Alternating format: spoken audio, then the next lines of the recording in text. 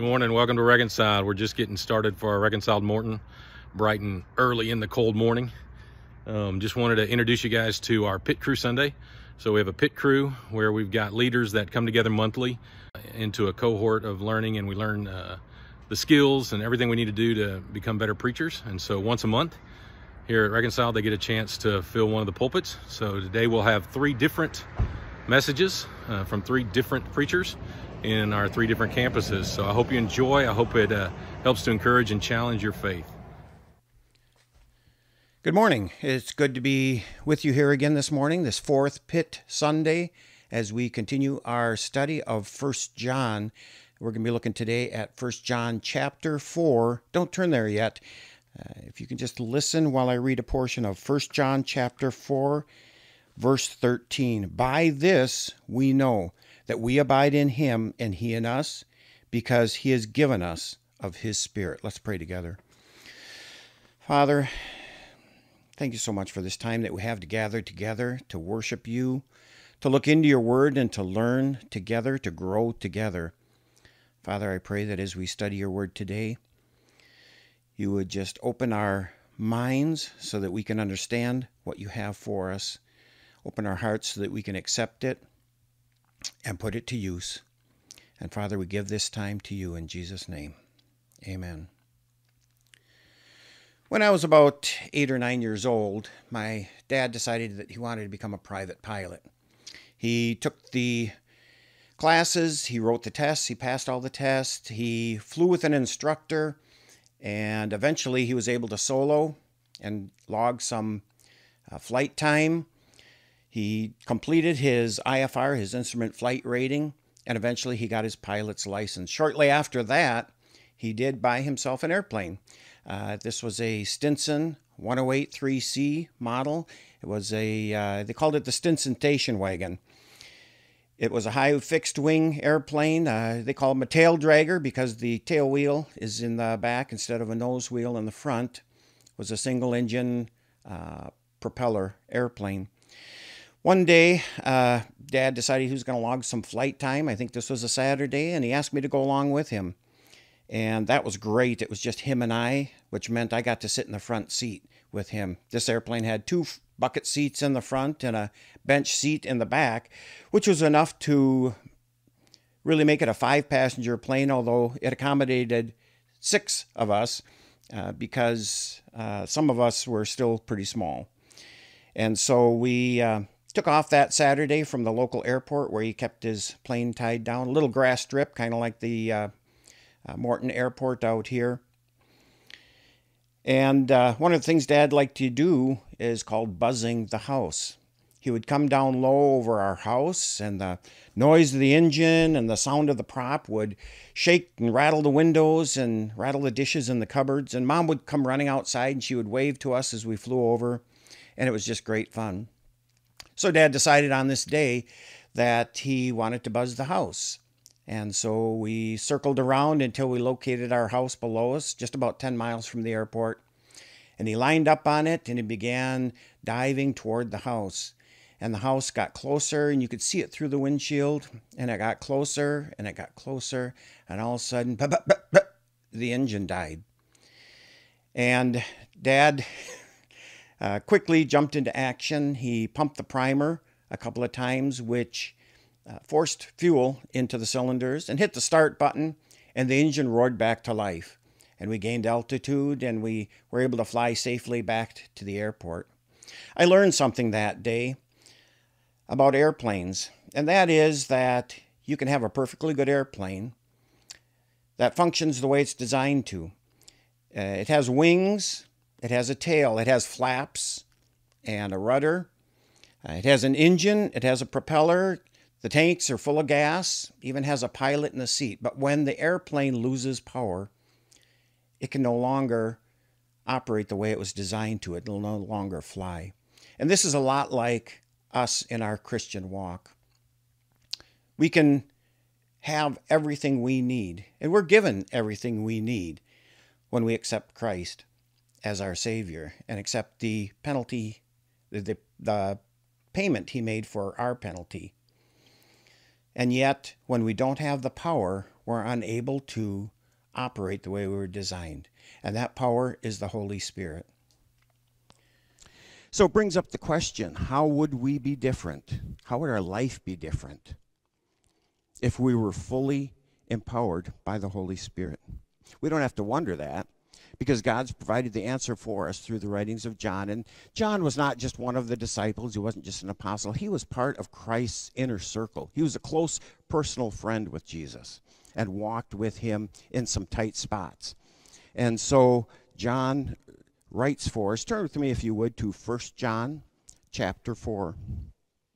1 John chapter 4. While you're finding that, I'm going to just review what we looked at real quickly over the last few weeks here. 1 John chapter 1. John tells us that we've been given a new life. He describes this life in verse 2. This is the life that we were designed to have. This is the life that in Genesis 2, when it says God breathed life into man, it's part of God's essence that we were designed to house. This is also the life that God said, if you eat of the tree in the midst of the garden, in that day you'll surely die. And when Adam and Eve did that sin, we lost that God essence. We lost that life. But that life was brought back to us once again with Christ's sacrifice on the cross. And he opened the way again for us to have communion with the Father and have that life again. He talks about light, and God is light. And the brilliance of God's light leaves us feeling bare, laid bare, because of our sin nature, because of our identity as sinners, and because of our specific acts of sin. We feel like that criminal that has fled into the dark and is hiding under the tree and hit with the million candle power mag light and is laid bare and can no longer hide. And that's how we feel in God's presence. But we're also told in verse 9 of chapter 1 that if we confess our sins, he's faithful and just to forgive us our sins and cleanse us from all unrighteousness. That life is restored to us, and we can now emerge into the light. We no longer have to be afraid or feel laid bare. And he closes off this concept in first two verses of chapter 2, where it's a picture of us in the courtroom of God's judgment, but Christ is there with us. It says we have an advocate with the Father. He's our defense attorney. And it also says that he is the propitiation for our sins, which means he's the payment. Our defense attorney has already served our sentence for us. So we can go and we can stand before the Father and stand before his judgment and be found righteous because our defense attorney, Jesus Christ, has already served our sentence for us. Chapter 2, we find that we're given a new home. Verses 3 through 5, we can know that we know him, and we can have that assurance. And that's part of having a new home, is we have that relationship. It talks about walking in the light as he walks in the light and living in the light. It talks about abiding in the light. This word abide is meno in the Greek, and it means of a place, belonging to a place. And so when it talks about abide, and we'll see this word abide throughout the whole book of 1 John, I want you to think of home. Every time you see the word abide, think of home. That's our home there. And then he differentiates between the light and the darkness. We can choose to continue in the darkness. We can choose to continue to walk in the darkness. We can choose to continue to live in the darkness. But for Christ's sacrifice, we've been provided the opportunity to emerge into the light. And the more time we spend in the light, the more that light becomes our home. Third chapter, he talks about we've been given a new family. A family that's marked by forgiveness and love and a sense of belonging. For the first 10 verses, he talks a lot about how awesome God is, that he's lavished his love on us, that he called us the children of God, and so we are. That's how he opens chapter 3. And we become part of this family that's marked by forgiveness, love, and a sense of belonging. This family resemblance. My son, when I was working in an office, he would come to the reception area. And the first time he came there, the secretary didn't know who he was. But she came back to me and she said, "There's somebody here to see you, and I think it's your son." She said, "He looks just like you." And what she meant was, sure, there was a physical resemblance, and there is that there, but he also has spent enough time with me that he started to talk the way that I talk. He started to adapt some of the same mannerisms that I have. And this is what God, in the first 10 verses of chapter 3, describes to us. We gain that family resemblance. And the more time we spend with God in prayer and Bible study, the more we pick up his character and the more we resemble him. It also says that we're not recognized by the world because the world didn't know him. If my son had gone to the wrong office building and asked for me, they would have known who he was. They wouldn't have recognized that he was my son because they didn't know me. They wouldn't have seen the resemblance. And so it is for us now that we're in God's family. We pick up those characteristics, but the world doesn't know God. And so the world doesn't recognize those characteristics in us as well. But as brothers and sisters, as part of the family, we can recognize that in one another. He talks in chapter 3, verses 11 through 15 about love for your brother. And he uses the negative example of Cain, chapter 4 of Genesis, the story of Cain and Abel, and how Cain hated his brother and couldn't let it go and ended up in murder. And how if we hate our brother, it's the same as murder. And so we see that this family is marked by forgiveness. When we're part of God's family and we build his character within us, it's marked by forgiveness. It's marked by love. Verses 16 through 18 of chapter 3 talks about we have to love our brother. It's not the feeling, it's not that tickly butterfly in your stomach when you're close to someone that you admire. This is an act of the will. You choose to do something for them that doesn't serve your own interest but serves their interest over yours. And this love is marked by acts of love that we do. If you see your brother in need, then we need to help them. We need to provide for them what we have the ability to provide. And then finally, chapter 3 talks about this family is marked by a sense of belonging in verses 19 through 24. If you're at chapter 4 with me, let's just back up a little bit and pick up chapter 3 and verse 19. By this we shall know that we are of the truth and reassure our hearts before him. For whenever our heart condemns us, God is greater than our heart, and he knows everything. Beloved, if your heart does not condemn us, we have confidence before God. And this is that sense of belonging that we have, being part of God's family. And so, just to recap, we have chapter 1, a new life, chapter 2, a new home, chapter 3, a new family. And then finally, in the last verse of chapter 3, John introduces this new concept. He says, whoever keeps his commandments abides in God, and God in him. And by this we know that he abides in us, by the Spirit whom he has given us.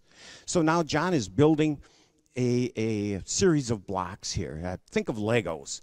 And he puts down the first Lego and he says, you've given a new life. And a second Lego, you've been given a new home. And a third Lego, you've been given a new family. Now he brings out this gigantic Lego, the Spirit that God has given us. And it locks all of these together.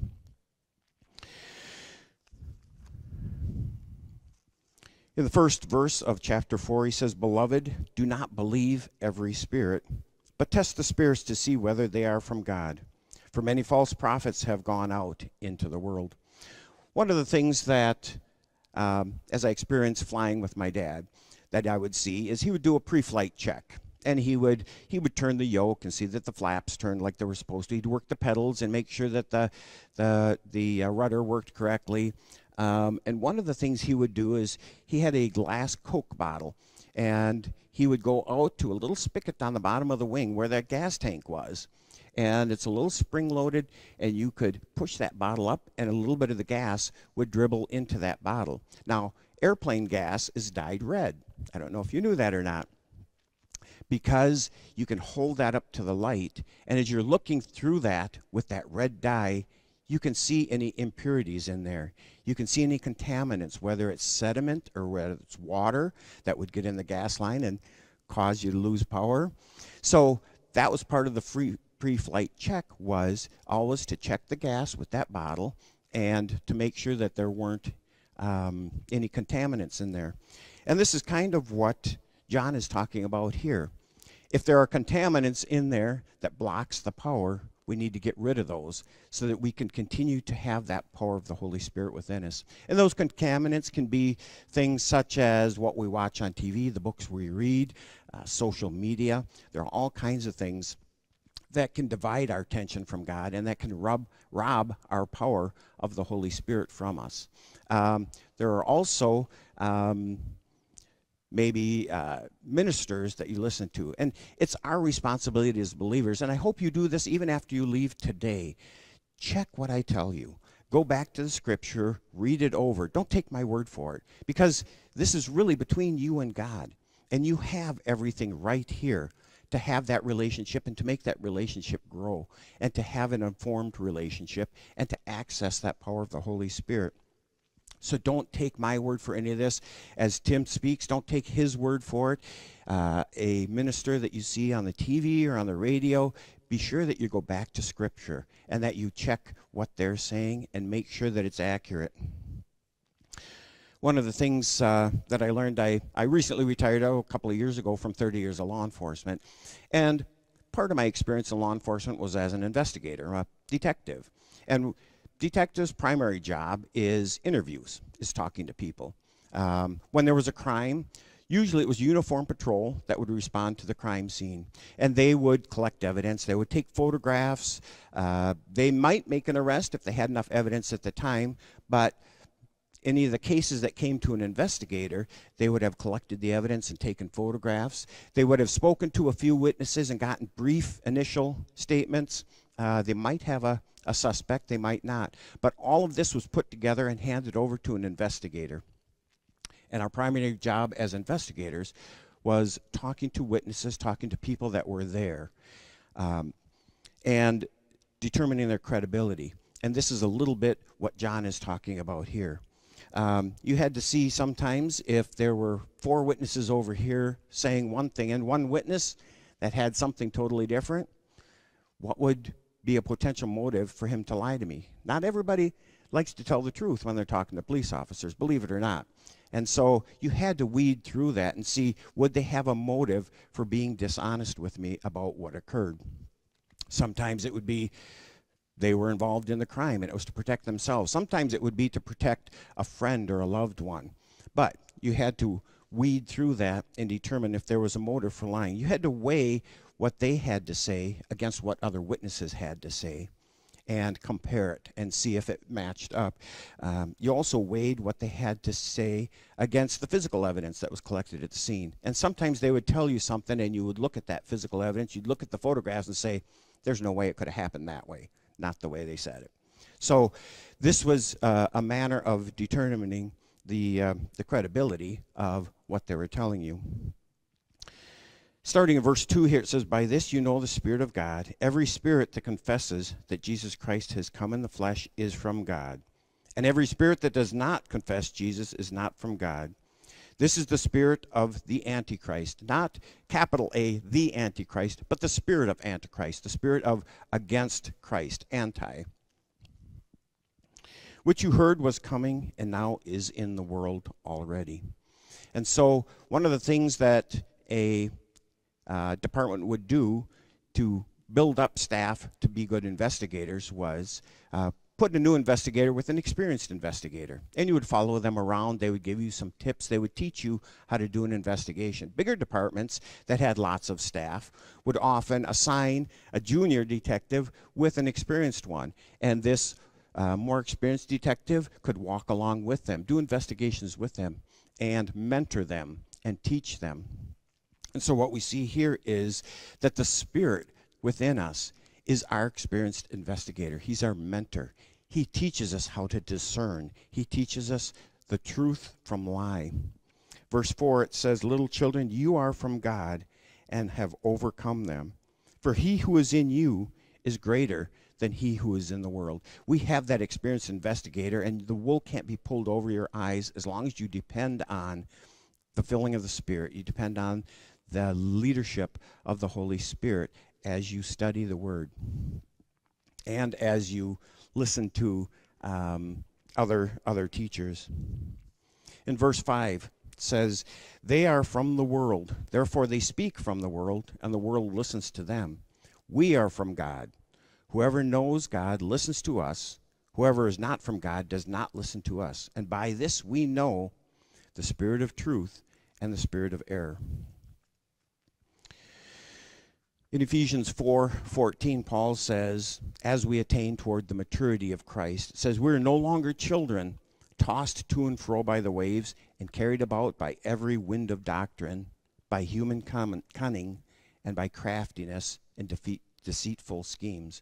And so as we grow in the Spirit, as we submit ourselves to the Spirit and yield to Him and let Him lead us, we will be able to discern truth from falsehood. We will be able to have that ability to listen to the Spirit and not to the false, to Antichrist, spirit of Antichrist and false teachers. From here, John goes on to tie together what we've learned in the previous 3 chapters. He says, beloved, let us love one another, for love is from God. And whoever loves has been born of God and knows God. Anyone who does not love does not know God, because God is love. And so we see in verses 7 and 8 this idea again of being part of God's family. It says, whoever loves has been born of God. And so John is bringing back this idea of being part of God's family and plugging it in here as a review. Verses 9 and 10. In this, the love of God has been made manifest among us, that God sent His only Son into the world so that we might live through Him. In this is love, not that we have loved God, but that He loved us and sent His Son to be the propitiation for our sins. This is the second time John uses this word in the passage up to this point. And so he's reminding us of what he talked about in chapter 1, being part of a new life, and that we might live and that we have the propitiation, the payment for our sins, so that we can have that renewed fellowship with the Father. Verses 11 and 12, he revisits the idea of a new home. He says, beloved, if God so loved us, we also ought to love one another. No one has ever seen God. If we love one another, God abides in us. And there's that word, abide, same root word as abode, a home. So He abides in us. He makes His home in us. And here's that concept again of we have a new home. God abides in us, and His love is perfected in us. And then in verse 13, he ties it together. He puts that last Lego on top and locks it all together, because this is the key here. By this we know that we abide in Him, make our home in Him, and He in us, because He has given us of His Spirit. And it's that Spirit that gives us the power. It's that Spirit that gives us the ability to access those other gifts from God. Starting in verse 13, John wants to remind us that we can have assurance. We can have confidence. He says, starting in verse 14, and we have seen and testify that the Father has sent His Son to be the Savior of the world. Whoever confesses that Jesus is the Son of God, God abides in him and he in God. So we have come to know and to believe the love that God has for us. God is love, and whoever abides in love abides in God and God in him. So we see that John is once again reminding us that we can have confidence, we can have assurance that we are in God's family. We can have assurance that we have this new life in this new home. 7 times in just this portion, not in the whole book, but in just this portion, he uses the word know. He wants us to know that we can have confidence, we can have assurance. He throws in, we have seen, we believe, and that we can have confidence. And so he uses this concept over and over again, that we can have this assurance.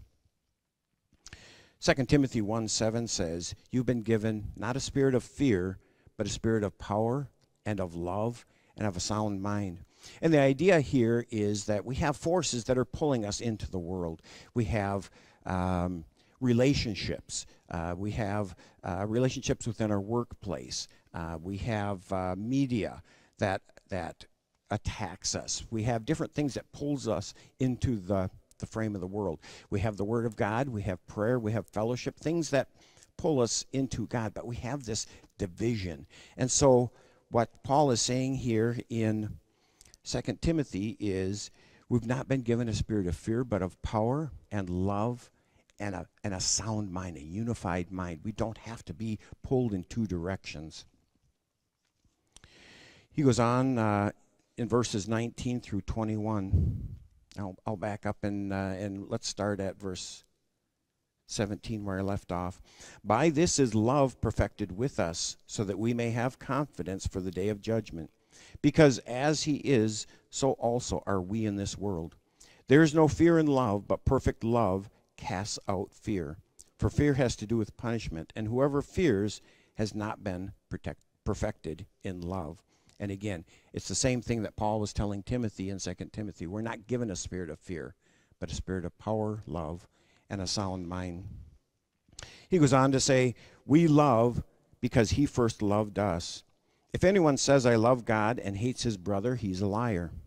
For he who does not love his brother whom he has seen cannot love God whom he has not seen. And this commandment we have from him, whoever loves God must also love his brother. 14 times in this passage, John uses the word love. So I think he's placing a priority on that as well, and he wants us to get it. He wants us to get that this life, once led by the Spirit, empowered by the Spirit, is going to be earmarked by love, a love of our fellow Christians and a love of man in general. How do we love like that? How do we love as God loved? How do we love perfectly? It's not natural to us humanly, obviously. It's just not built into us. But it's by yielding to that Spirit, that control, that filling, that leadership of the Holy Spirit, that we are able to love others. Let's flip over real quick, just as we bring this to a close, to the Gospel of John. And let's begin in chapter 14.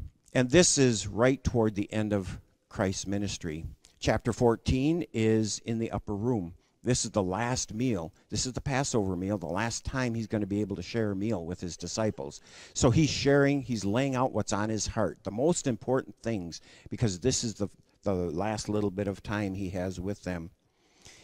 In John chapter 14, starting in verse 15, he says, if you love me, you will keep my commandments, and I will ask the Father, and he will give you another helper to be with you forever.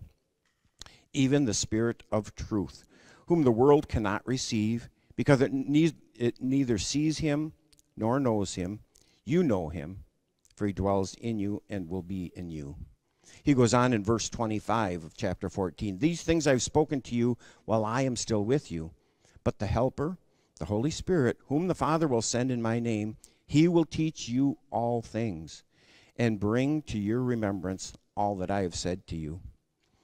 He closes out here right at the end of chapter 14. He said, rise, let us go from here. And here they leave the upper room, and he's going to the garden where he knows he's going to be arrested. He knows he's going to suffer beatings and a kangaroo court trial. He knows that he's going to be crucified and die. And so he now is beginning the long walk to the garden. And he continues teaching. I see him walking with his disciples and walking and talking and sharing as they're walking. Chapter 15, in verse 26, he said, when the Helper comes, whom I will send to you from the Father, the Spirit of truth, who proceeds from the Father, he will bear witness about me, and you also will bear witness, because you have been with me from the beginning. He continues on this long walk in chapter 16. He's still walking with them and talking to them and teaching them. Verse 7, he says, nevertheless, I tell you the truth. It is to your advantage that I go away. For I do not go away. If I do not go away, the Helper will not come to you. But if I go, I will send him to you. And he goes on in verse 13. When the Spirit of truth comes, he will guide you into all truth. For he will not speak on his own authority. Whatever he hears, he will speak. And he will declare to you the things that are to come. He will glorify me, for he will take away what is mine and declare it to you. And then finally, as they approach the garden, the last thing he does, and this is so amazing, he stops for a second and he prays for his disciples in their hearing, in their presence. How powerful is that? And as part of this prayer, beginning at verse 20 of chapter 17, he says, I do not ask for these only, but for those who will believe in me through their word, that they may all be one, just as you, Father, are in me and I in you, that they also may be in us, so that the world may believe that you have sent me.